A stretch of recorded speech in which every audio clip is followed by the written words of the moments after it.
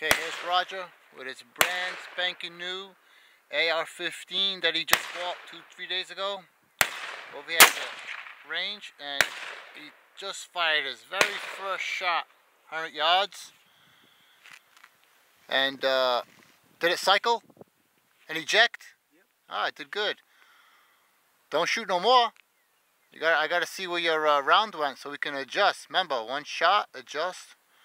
Over here trying to get his rifle dialed in so we can see if we can do some serious work out there at 10,000 yards.